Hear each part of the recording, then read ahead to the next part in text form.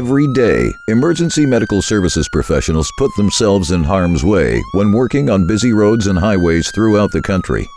While there to provide care for ill and injured patients, EMS professionals often become victims themselves when inattentive drivers fail to see them and strike them with their vehicles. Over the years, thousands of EMTs, paramedics, and first responders have been injured or killed while helping others.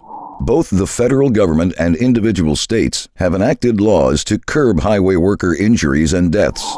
Currently, 49 states have some sort of move over or slow down law in place for emergency responders and highway workers.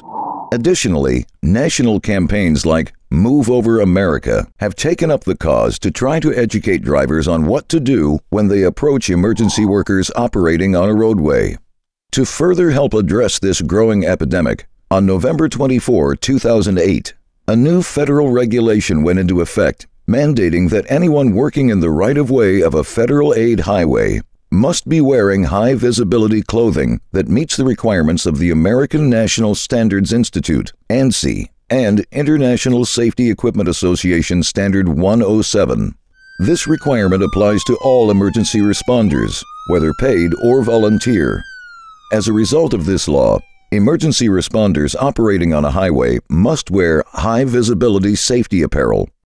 These requirements include criteria for fluorescent backgrounds and retroreflective striping and trim on shirts, pants, coats, coveralls, and safety vests. Regardless of garment, specific criteria are provided in terms of their color, brightness, strength, and durability, as well as effectiveness of retroreflective materials remaining bright under different wear and use conditions. Class 2 garments are recommended for first responders on or near roadways and nearby vehicles traveling 25 to 50 miles per hour. In contrast, Class 3 garments require more fluorescent and retroreflective material. Class 3 garments are recommended for first responders exposed to higher speed traffic or limited visibility situations. Today, the high-visibility safety apparel worn by most EMS professionals is an ANSI-compliant safety vest. This holds true because it can be worn over any garment. While most EMS professionals are safety conscious, not all are truly aware of the startling number of injuries and deaths that occur every year on our roads and highways. Additionally, many have the "it can't happen to me" belief and choose not to wear their safety vests. While many think that visibility is only an issue at nighttime, dozens of people are struck every year during daytime hours. Many factors contribute to a decrease in visibility while working on a roadway. Examples include uniform color, ambient lighting, sight distance, background color, scene clutter, speed of vehicle, and road conditions. At nighttime, these confounding factors become even more exaggerated. Taking into account additional influences such as backlighting and the distraction of certain emergency lights, visibility is further hampered.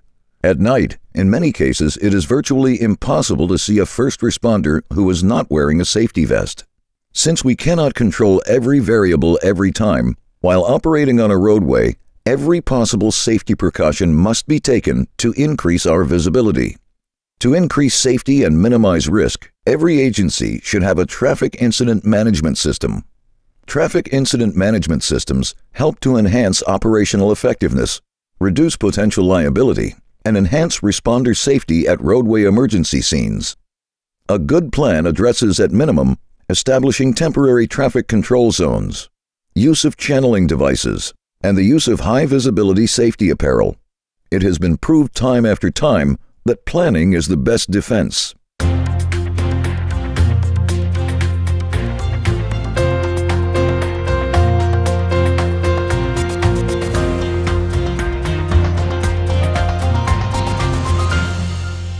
Make wearing your safety vest part of your daily routine, day and night.